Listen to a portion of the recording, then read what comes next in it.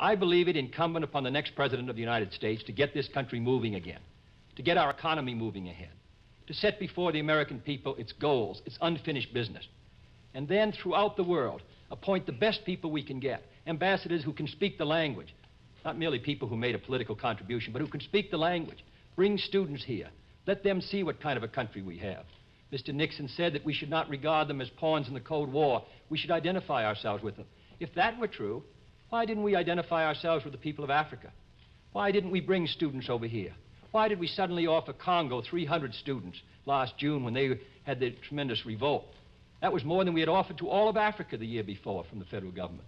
I believe that this party, Republican Party, has stood still really for 25 years, its leadership has. It opposed all of the programs of President Roosevelt and others for minimum wage and for housing and economic growth and development of our natural resources, the Tennessee Valley and all the rest.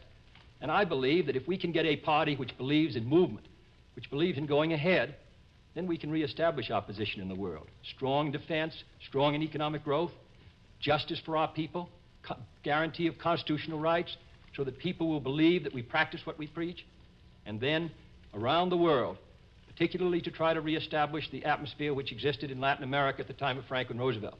He was a good neighbor in Latin America because he was a good neighbor in the United States. Because they saw us as a society that was compassionate, that cared about people, that was moving this country ahead. I believe it my responsibility as the leader of the Democratic Party in 1960 to try to warn the American people that in this crucial time we can no longer afford to stand still. We can no longer afford to be second best. I want people all over the world to look to the United States again, to feel that we're on the move, to feel that our high noon is in the future. I want Mr. Khrushchev to know that a new generation of Americans who fought in Europe and Italy and the Pacific for freedom in World War II have now taken over in the United States, and that they're going to put this country back to work again. I don't believe that there's anything this country cannot do. I don't believe there's any burden or any responsibility that any American would not assume to protect his country, protect our security, to advance the cause of freedom. And I believe it incumbent upon us now to do that.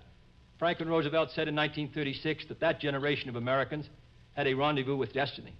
I believe in 1960 and 61 and 2 and 3, we have a rendezvous with destiny. And I believe it incumbent upon us to be the defenders of the United States and the defenders of freedom. And to do that, we must give this country leadership, and we must get America moving again. Senator Kennedy has said tonight again what he has said several times in the course of these debates and in the campaign, that America is standing still.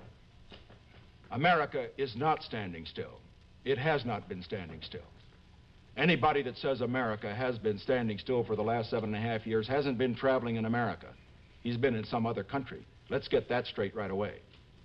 Now, the second point we have to understand is this, however. America has not been standing still, but America cannot stand pat. We can't stand pat for the reason that we're in a race, as I've indicated. We can't stand pat because it is essential with the conflict that we have around the world that we not just hold our own, that we not keep just freedom for ourselves. It is essential that we extend freedom, extend it to all the world.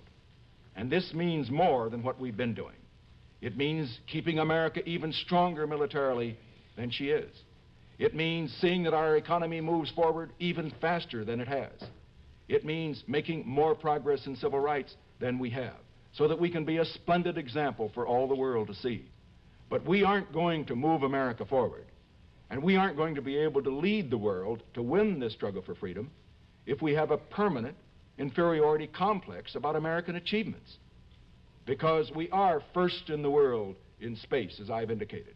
We are first in science, we are first in education, and we're going to move even further ahead with the kind of leadership that we can provide in these years ahead. One other point I would make: what could you do? Senator Kennedy and I are candidates for the presidency of the United States. And in the years to come, it will be written that one or the other of us was elected, and that he was or was not a great president. What will determine whether Senator Kennedy or I, if I am elected, was a great president? It will not be our ambition that will determine it, because greatness is not something that is written on a campaign poster. It will be determined to the extent that we represent the deepest ideals, the highest feelings and faith of the American people. In other words, the next president, as he leads America and the free world, can be only as great as the American people are great. And so I say, in conclusion, keep America's faith strong. See that the young people of America particularly have faith in the ideals of freedom and faith in God, which distinguishes us from the atheistic materialists who oppose us.